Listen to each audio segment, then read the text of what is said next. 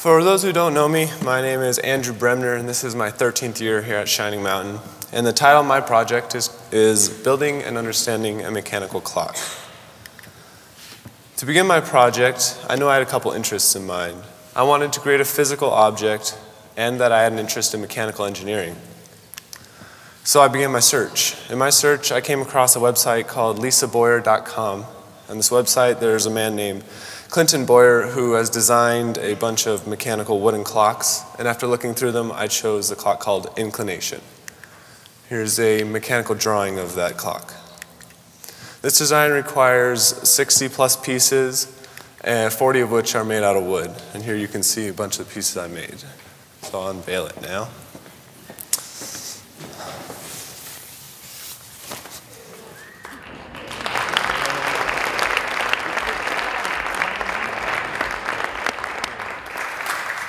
So now that I knew what I wanted to do, I needed to find a mentor.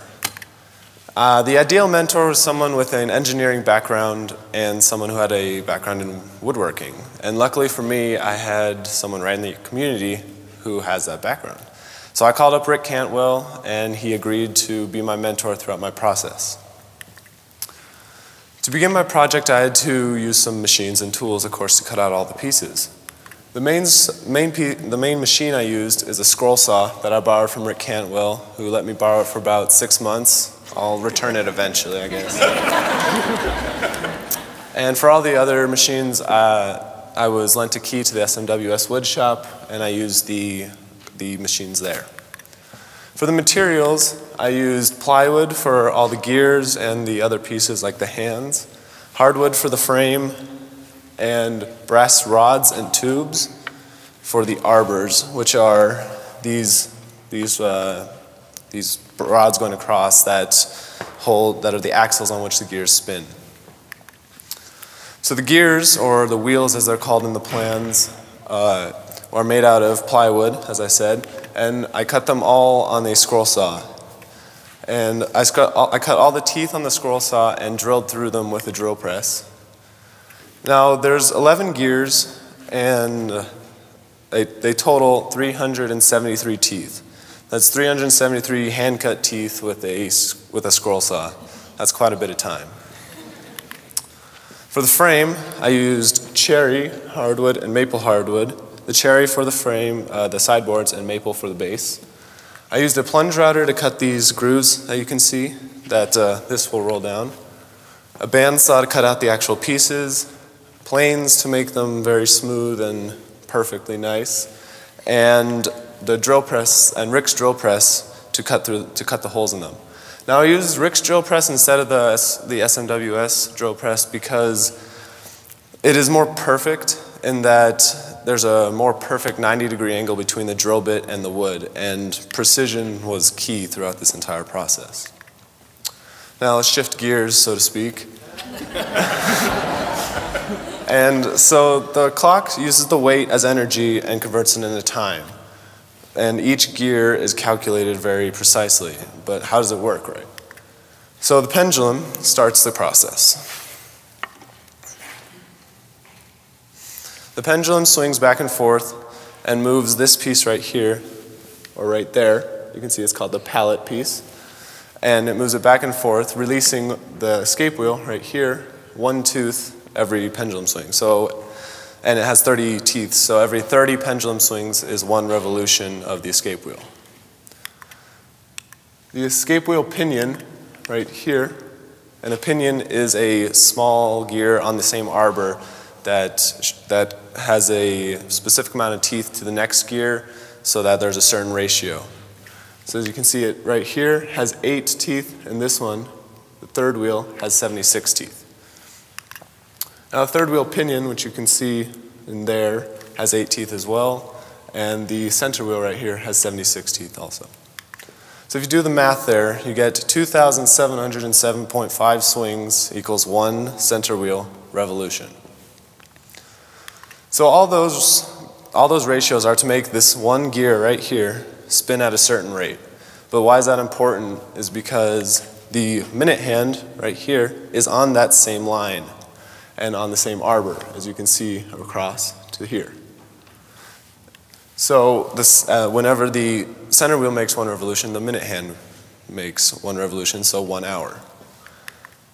The cannon pinion, right there, has 10 teeth, and it spins the minute wheel, which has 30 teeth. That then spins the minute wheel pinion right here, which has 8 teeth, which spins the hour wheel, as well as the hour hand, which has 32 teeth. So if you do the math there, you find that the minute hand spins 12 times, and the hour hand spins once, just like a clock should be, if you know how a clock works. So through all that, all the gears are very set and fixed. The only variable is the pendulum and how fast it goes back and forth. So as I told you earlier, 2,707.5 swings is 1 hour, which then makes 45.1 swings per minute, 0.752 swings per second, which is also 1.33 seconds per swing. So it turns out that time is a function of the pendulum's length. Now this was rather surprising to me because I would have thought that it would have been the weight, and it turns out the weight is really only for friction. So like a true engineer, I looked up the equation to find the pendulum's length. As you can see, time right here, and then the force of gravity is g. And doing all that using the equation, I found that the pendulum from here to here needs to be 17.3 inches. Now since I made the clock in Boulder, Colorado, where gravity is a little less, I made about 17.2. So now that I had and understood the clock and I had most of the pieces, I was able to assemble it. And I assembled the whole clock, and it did not work. So I had to take it apart many, many times and refine everything, re-put it together, retest it, and resand and retest. And through this process, I found that the escape wheel, as I said earlier, and the pallet were two of the main pieces that were really key in getting perfect. So the pallet right here is connected to the pendulum through the pallet crutch arm, this piece right here. So whenever the pendulum swings out, like this, the pallet piece goes into the escape wheel, and when it swings back, it goes back in. But through that process, the escape wheel needs to spin 1 tooth.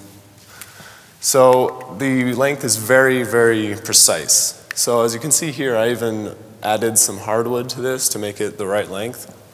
I sanded them to be very, very smooth.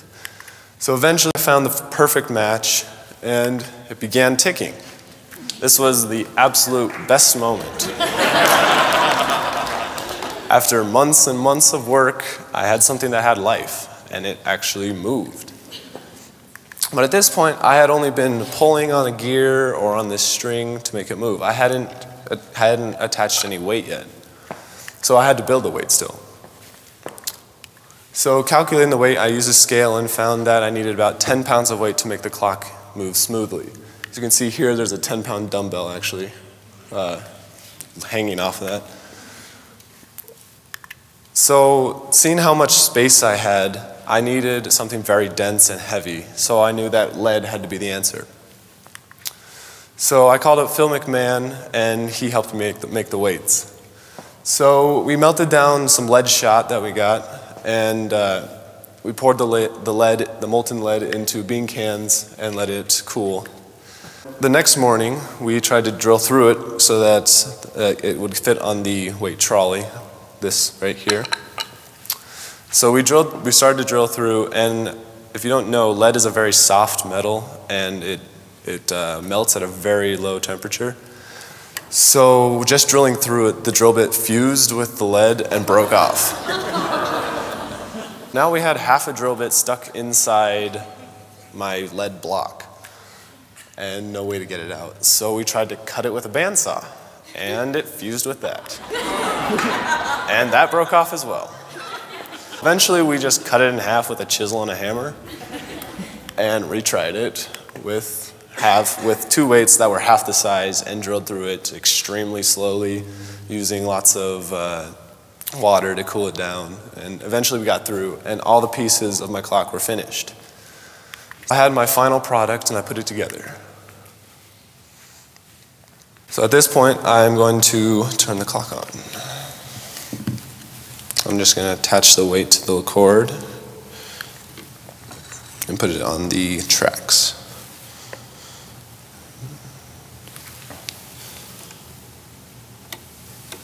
I'll try to get it louder.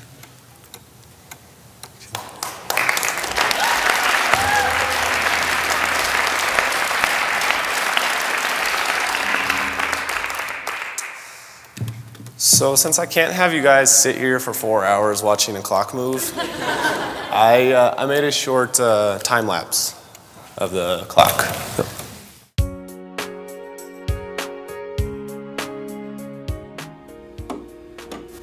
So as you can see there, all the pieces together, and you can actually see it moving right there. There you can see the escape wheel pinion and the third wheel actually moving together. There's one half of the pallet and the escape wheel moving nicely. There's the other side, and you can actually see the hardwood right there that I glued on.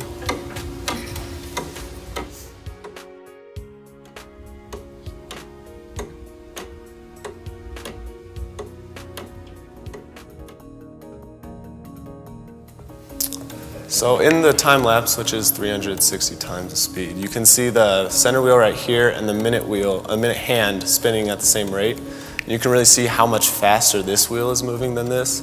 And you can't even see the pendulum moving, how fast it's moving. It's just a blur. And you can also see how slow this is falling.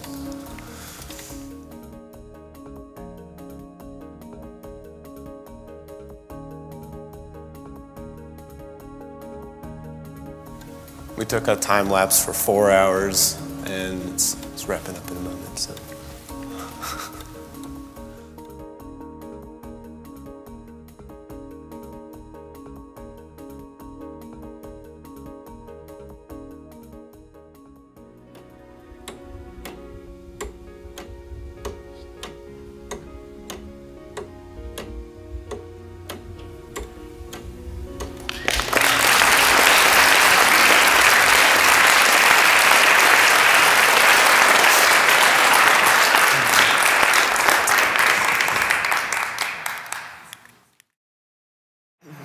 So throughout my process in making the clock, I learned a couple lessons. I really enjoy the process of making this. It's really fun for me, even the hard parts of it, even the frustrating parts where it doesn't work. Second, I learned that engineering is really just troubleshooting, and it really requires patience and diligence and working at it and just keeping with it. This is definitely a field that I would like to pursue in the future, possibly in college and afterwards. And then lastly, I would like to thank a few people. Keith Hayes for letting me use the wood shop, Phil McMahon for letting me destroy his metal shop, and Rick Cantwell, my mentor. Would you please stand?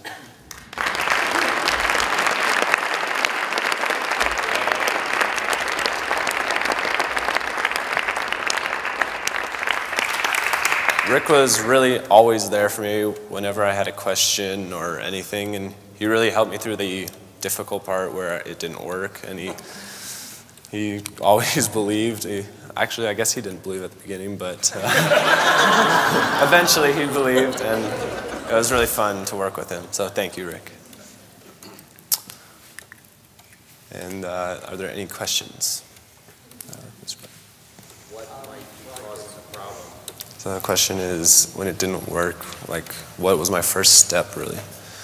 So when it first didn't work, I was rather down, kind of, I don't know. Like, I didn't really know what to do, but after talking with Rick, we found that the gears were not perfectly symmetrical all the way around, so I made them perfectly round and sanded all the teeth to make them very, very smooth. So it was really just redoing everything that I've already done. Rhonda? How do you wind this clock? Okay. So you see this rod right here? If you spin it, it winds the weight back up to the top, and it runs for about 14 to 16 hours. Well, it'll probably stay at my house sitting there on my piano. I mean, it's, yes. Are there improvements that I could make to this knowing what I know about this clock? Well, yes, there's lots of things I could do to it. I mean, I could make this however much longer you want, so it could run technically 100 hours or something, or 1,000 hours. Also, I would remake the gears to be more perfect, because I made the gears at the very beginning of my project when I didn't really know what I was doing.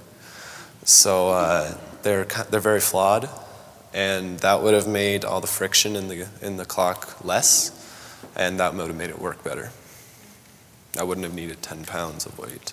I would have needed like 5 pounds. But, yeah. Any other questions? Yes? Yes. It's, is it accurate? As you can see right here on the bottom of the pendulum, there's a threaded rod, kind of like a screw, if you know what that means. And I can spin it. I can spin the bottom to make the pendulums longer or shorter, and that's how you dictate the time. So if I spend enough time, I could make it exactly perfect. And when I ran it actually in that time lapse, it was about 2 minutes off over 4 hours. So, I mean, it's good enough for me. Yes? What are my plans for next year? I hope to go to college. I'm applying to many diverse colleges, I don't know, all the way around the United States. I hope to possibly go into mechanical engineering, either as a major or a grad school thing. And I hope to play basketball. Any other questions? No? All right, thank you.